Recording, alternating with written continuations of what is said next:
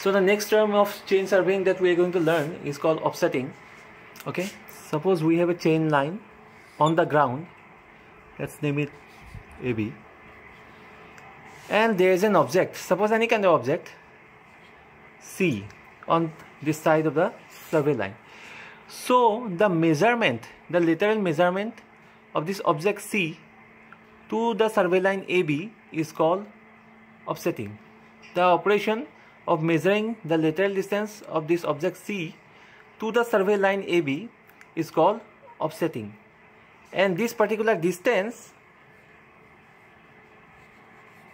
can be called offset. The lateral measurement of this particular object to this chain line is called offset. Now if this offset is perpendicular to the chain line, suppose if this is an angle 90 degree, if it is perpendicular to the chain line, then this offset is called perpendicular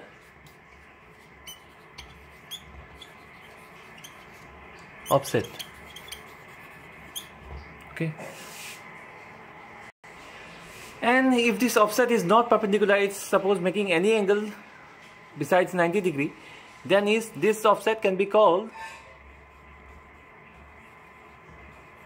inclined offset. Okay, so if it is making an angle of 90 degree, the offset, it is called perpendicular offset, and if it is not making an angle of 90 degree, it is called inclined offset.